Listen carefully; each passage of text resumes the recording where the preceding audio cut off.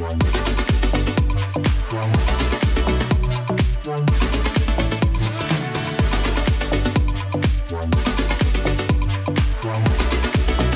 this is a loop. The beads are actually fed onto the loop, which will attach the hair extension to the natural hair.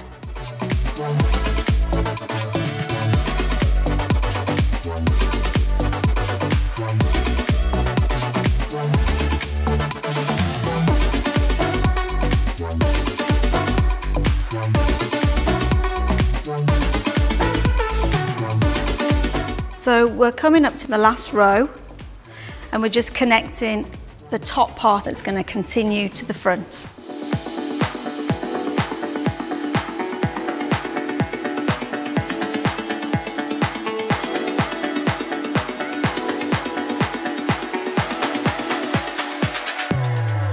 So I want to create a soft blend throughout this hair that we've put in today.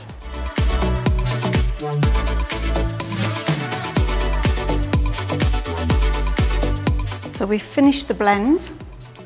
I just want to create a stronger line at the bottom. So I'm now going to point cut into the perimeter. So we've finished the haircut. The hair is now ready to be styled to go on set.